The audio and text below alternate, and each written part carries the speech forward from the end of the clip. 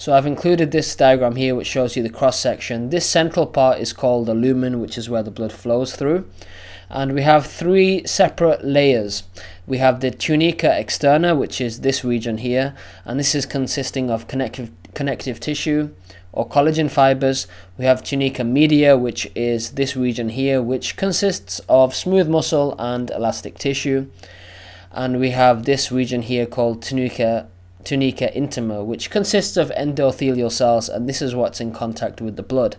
The important thing to remember for arteries is that they have a very thick wall in comparison to the other blood vessels like veins and even capillaries, because they carry blood at such high pressure. It must have a strong muscular wall to withstand this high pressure.